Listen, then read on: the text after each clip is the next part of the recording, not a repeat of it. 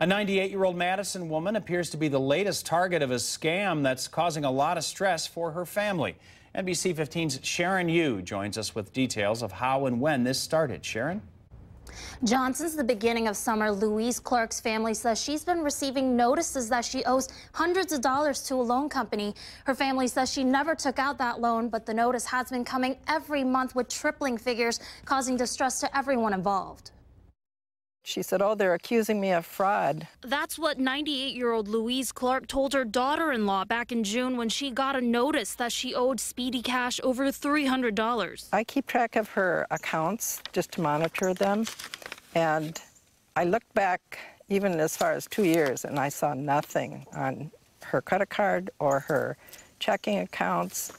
We've checked her credit reports. There's nothing. And ever since then, Louise has continuously received notices with increasing amounts. You can see what a powerful lever this could be on frail older people because they keep saying, it's not me, but every month or so, it metastasizes to a much larger amount.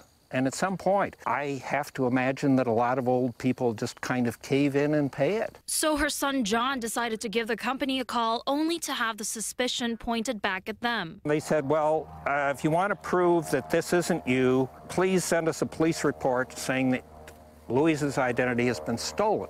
But the Clarks don't believe that's the case. We've checked her bank records, we've checked her cards, we've checked the credit bureaus. It's all untrue. In addition to that, the copy of the promissory note they received from the company had blank spots and a typed signature rather than Louise's real one. You can imagine if you're 98 and dealing with being 98, this is not the kind of thing you want in your life. Scams like this aren't new, targeting old folks specifically. Sometimes these older people can get confused and end up paying money that they didn't owe. Despain says the best way is to contact the Federal Trade Commission, as scammers like these are hard to physically track down. If you haven't taken out a loan, then you should try to get the phone number of the person who's calling you, write it down, hang up, and call the FTC and report it.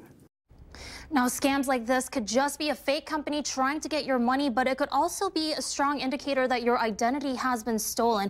If you have any suspicions, call the loan company first to report the fraud, and then call the FTC or credit bureaus to monitor your account.